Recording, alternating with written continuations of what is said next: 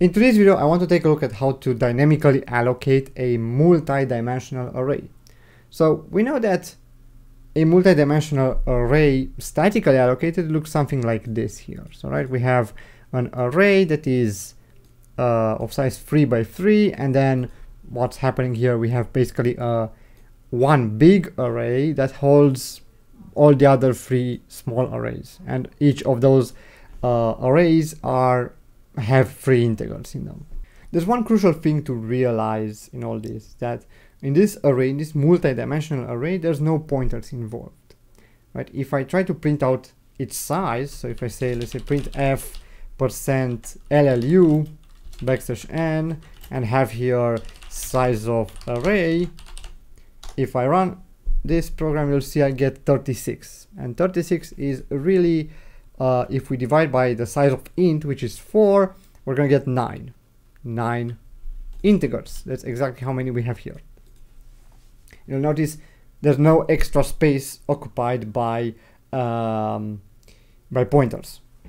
So if you try to visualize the way the memory is allocated for a statically allocated array, it's really just a very big blob, right? Just a square, and this is the whole array, suppose. And inside of it, there is actually 3 more arrays, right? So we have one array here, and then another array here, and then another array here. And inside each of the array, there is an integer, right? So another box, let's say.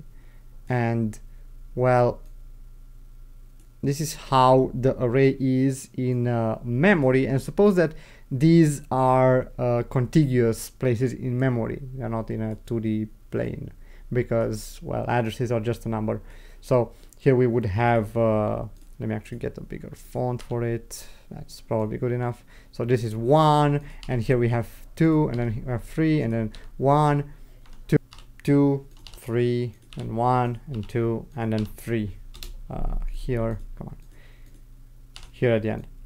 So in reality, we only have a box that contains everything there is for it, and when we try to get its, let's say, the address to that array, we simply actually just get an address to one of these boxes, whether it is in an inner box or it is the outside box. They are all contained inside of each other. But when we dynamically allocate it, we cannot really have this structure. I already made part of this video that you can check up top, and at the end I was talking about how you can dynamically allocate a multi-dimensional array. So to start off, you would have to first have a double pointer if we were to implement it in such a way that we can index it with 2 indices, okay? So let's just comment this out. And if we do that, and we start with a pointer, with double pointer, so int double pointer array, then we know that this is already defined and it's been allocated. So there's space for this address, not where it points to, but for this address, for this pointer. Right? So we are gonna have to draw a box for it in the visualization of it. So go here, and we simply just draw a simple box here, right? And with this double pointer, what we want is, well, whenever we say array of 0, for example, we want to get the first inner array, this guy. When we say array of 2, we want to get this guy, right? And when we add 0 at the end, we want, of course, the first element inside the third inner array. Okay, so let's first tackle the first problem. We want basically array of 0 and array of 1 and array of 2 to give us another array. That means that whatever we're pointing to has to be an array. So in here, this guy really points to an array. We have here a simple arrow. This represents the pointer. Let me actually make it a bit more obvious. Okay, so this is an arrow that should point to an array, and we denoted an array by just marking with a rectangle here. So this would be our array. And what are the elements of the array? Well, the elements of the array, since we want them themselves to be able to get the first, the second, and third element on them using this second index, they are also going to be pointers. So in effect, we're going to have the first pointer here, the second pointer here, and the third pointer here. And they themselves are going to point to another array in which we actually hold the numbers. So in here, what we can do is just drag an arrow, not a very straight one, but it's an arrow nonetheless, that points to an array. I'm gonna actually have it on the vertical axis, but that doesn't really matter. And here we can have 3 boxes which represent the actual numbers that we want to store in this setup. So in the end, we're gonna have something like this. So this original pointer points to an array of 3 pointers. In here, pointers are basically just boxes with an arrow at the end. And each pointer points to another array, but now this array points or has integers. Now let's try to actually implement this in our code. Okay, so we started with array here, and we should allocate space for it. We just say malloc of, well, what do we want here? We want integer pointers, and we just want 3 of them. You can change this number to whatever you want. It's not set in stone. And now, next up, what we want is to actually allocate space for each. So that each pointer points to a dynamically allocated place in memory. To do this, we're going to have to iterate over each pointer here. So we're going to have a for loop. And let's actually define here I equals 0. I plus plus. All right. And then here we're going to have array of I this time. So array of I is each of these boxes. And now they don't point to anything. They just have an arrow that points to nothing. So we have to change that to point to a dynamically allocated place in memory, which is malloc of size of int, not int pointer. We allocate an array of integers, not of pointers. And right now we just have 3 integers in that, right? We have 1, 2, and 3. Again, you can change this as well, and it doesn't have to be the same as this guy. That's your choice. Okay, so this is how you can create this structure in memory, and that is dynamically allocated. You cannot really replicate this structure that we have with arrays unless you have just one single array and you don't index it with 2 indices. Okay, so in this case, this is the only way to do it for dynamical allocation.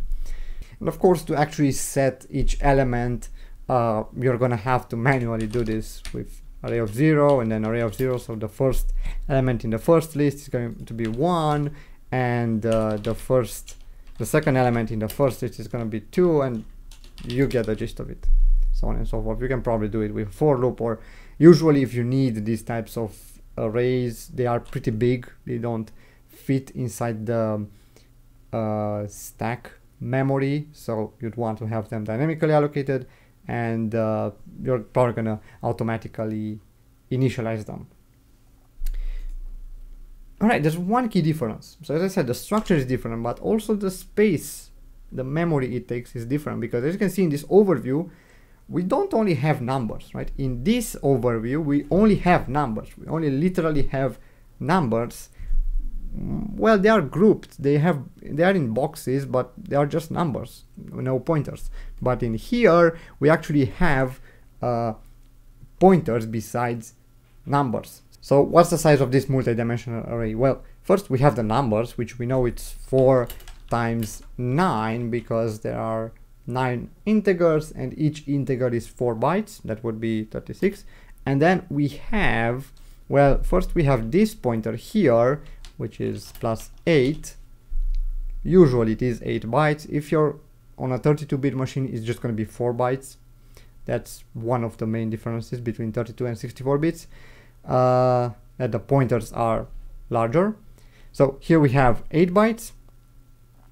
And for each pointer inside this array, we also have 8 bytes. So that's going to be +3 times 8 bytes. And as you can see, that's more than 36. It's actually 68 bytes in total. So this is much bigger than 36 bytes. And well, this is only for 2D arrays, right? Here we have basically for every single line, we have 8 extra bytes, right? So for this line, we have one pointer, which is 8 bytes, and for this one as well, and for this one as well. And at the end of the day, we also have another one out here.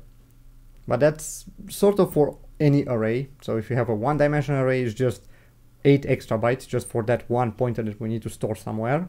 But for this 2D array, it's going to be 8 plus 8 times however many subarrays you need in that level. And of course, for 3D arrays, each of these numbers, remember, they're going to be a pointer, right? So this multiplies.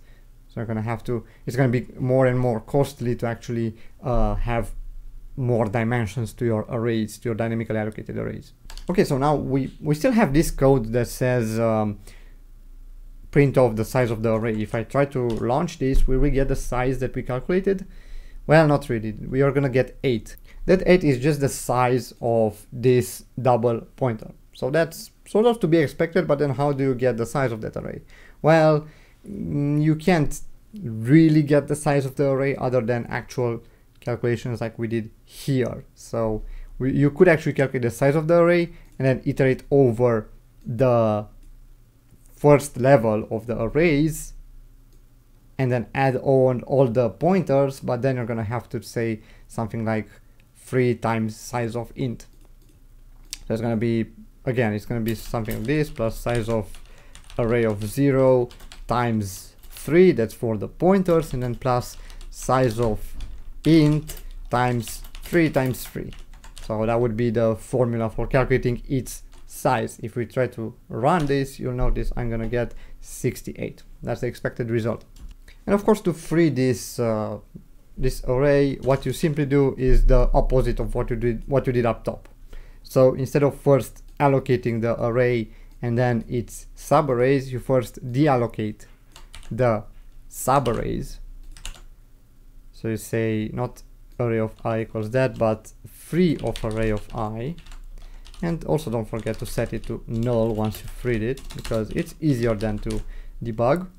And of course, after you're done with that, you just say free of array, and array equals null. Something like that. If you do it backwards, well, there's an issue, because you see, if you do it like this, well, you free the array, but then you're trying to dereference it here, and that's just gonna probably give you an error. Or if you're lucky, it's gonna work, but sometimes it's just not gonna work, and you're not gonna know why. So it is important to just do it in the opposite order in which you allocated them. So first deallocate the subarrays and then deallocate the outer arrays. And this applies to any sized array, not just to the arrays. And that's really all there is to it, to multi-dimensional. And that's really all there is to dynamically allocated multi-dimensional arrays. And that's a mouthful. I hope you got something out of it. If you do have any questions, please leave them down in the comments below or on our Discord server. And I do recommend that you actually watch the other video on multi-dimensional arrays, where I take a look at another way of storing multi-dimensional arrays that doesn't actually have you create pointers to pointers to pointers to pointers. You just have one pointer and then you index it in such a way that it sort of works almost the same as a multi-dimensional array, and it's also more memory efficient. All right, take care, bye.